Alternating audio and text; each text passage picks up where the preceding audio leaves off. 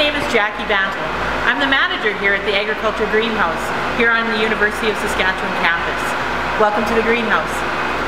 So, we brought you to the greenhouse today to show you a few things, and I want to tell you a little bit about it.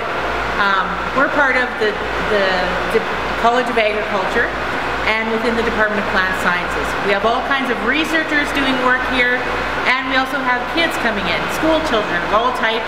They're coming to see the greenhouse and take some plants home for themselves and look around the greenhouse. So we grow things like onions, we've got strawberries, and lots of different field crops. The greenhouse provides us time to actually grow crops throughout the entire year. So instead of just being able to grow crops in the summer, our researchers can grow from September to December, like another summer season, and then again from January to April. So they actually can grow 3 seasons in 1 year. The other thing about the greenhouse is sometimes they do disease work. So you can see on this plant here, we've got some smut growing. So there's all kinds of things going on here. So come back to the greenhouse anytime. You can come and take a tour, come and see what we're doing, and thanks for tuning in.